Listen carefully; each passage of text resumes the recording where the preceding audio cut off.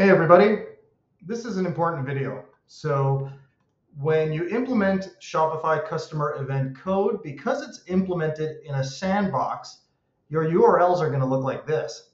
This is not good because you can't tell what these URLs are. Now, it's pretty simple to fix this, and there isn't any documentation, in any kind of community forum or anything like that. I found it kind of buried on Shopify's website. It's over here, cleaner page URLs.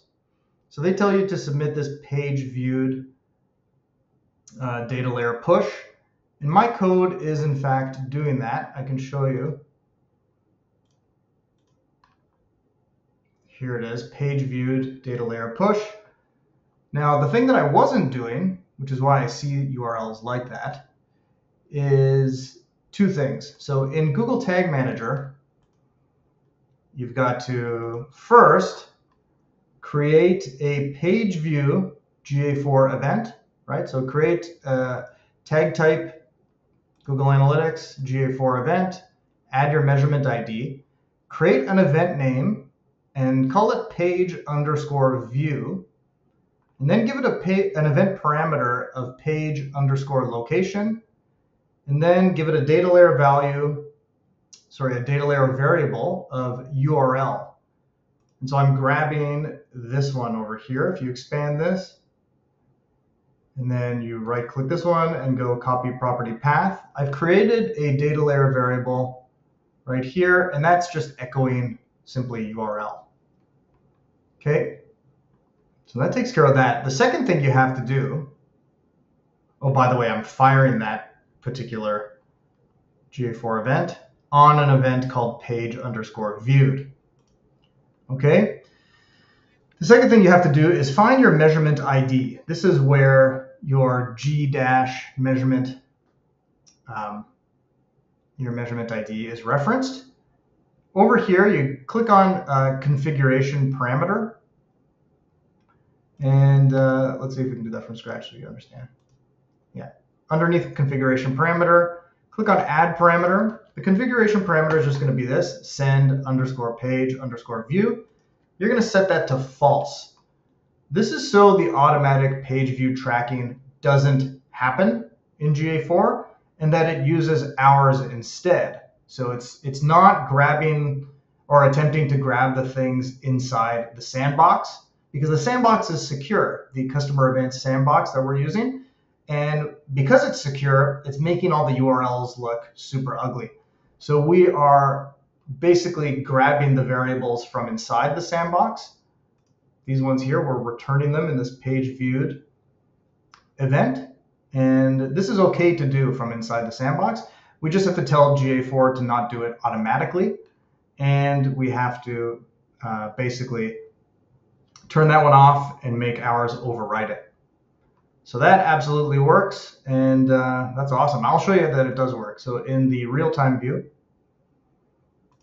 I was happy when I found a solution to this, because a lot of people on these community forums, like this one, for example, one person just says, you can fix it with GTM, and then actually doesn't say how to fix it. So I've just showed you how to fix it. So here, if we go to real-time, and then find the page view event, and then go to page location, the one that I added. There, you can see the URLs are coming through very cleanly. Okay. Hopefully that helps you guys out. If you buy my code, this is something I'm going to introduce. And yeah, if you're trying to do this yourself, I recommend that you do this so that the URLs come through clean on in GA4. So disable the automatic page view tracking in GTM and override that with a page view event, like I did here, and pass the page location parameter. Shopify shows you how to do that here, but as I said, it's baked into my code. Okay. Have a good one, and yeah, any questions, let me know.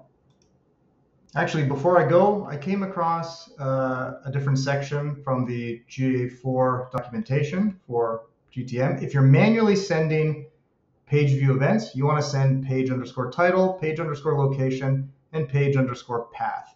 And the values for these should be the ones that I showed you here. Okay. So I'm gonna update those now. So here, measurement ID. Put that in there. Good. Event parameters. 1, 2, 3. So I'm going to go to the documentation. Page title, location, path. Okay, let's see here. Page title.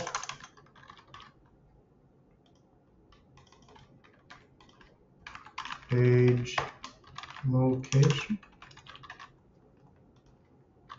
Page path. Okay. And we're gonna add the values here. So we're gonna go back here. So the page title is this one here. So I'm gonna right click it. I'm gonna say copy property path.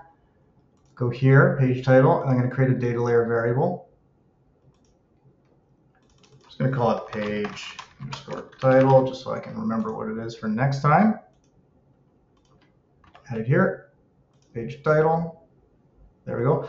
Page location, what is that one? Page title.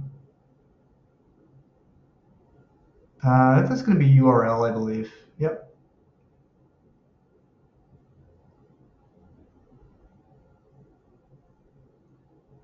Yeah. Do we have path?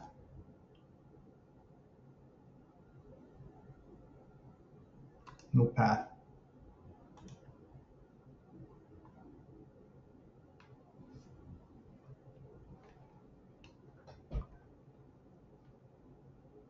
URL. Location and title. Good. Go back to GTM. So I'm going to create another one for page location, data layer variable, URL.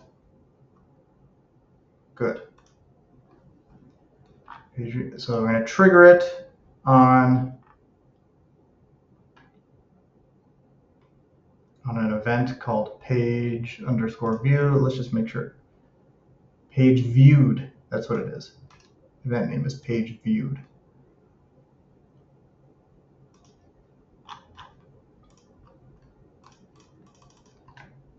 Go like that. I hope you can understand my naming convention. Hopefully it makes sense. Page viewed. Save.